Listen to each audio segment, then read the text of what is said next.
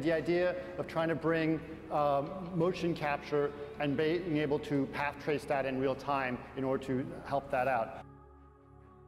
You know, again, the really cool thing, the new thing that we're doing, an exciting thing, is that we're path tracing at interactive frame rates at the same time that we're capturing performance. It's going to have huge production benefits for the rest of the pipeline.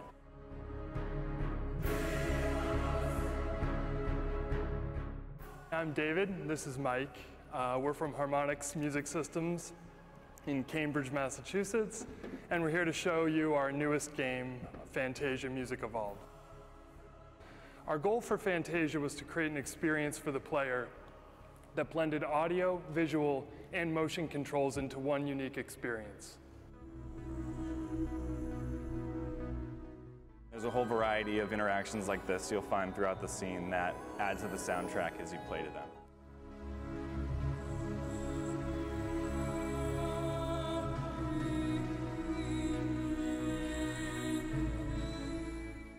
Okay, so who likes burning stuff? Hi, my name's Simon Green. I work at NVIDIA. For about the last 2 years, I've been working on this system called Flameworks. Flameworks is a system for adding real-time fire and smoke effects to video games. Every frame, we're simulating 32 million voxels and then rendering them using volume rendering. The nice thing about using volume rendering is it's very easy to launch arbitrary rays, so you can do reflection and refraction and that kind of thing.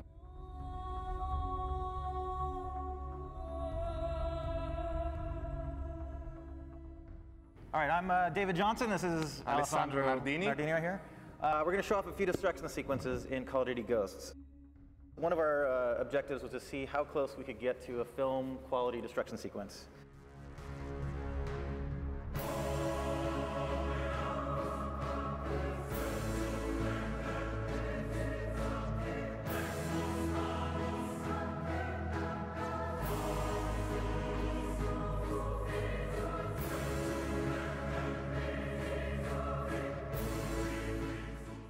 So Fabian and I, we are interaction designers, and we did this at the university as a research project because we are interested in full body interaction.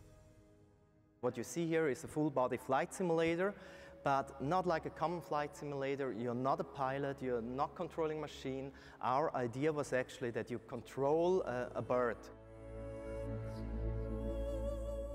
So this machine should give you the ability to fly like a bird, to feel like a bird as far as we can imagine.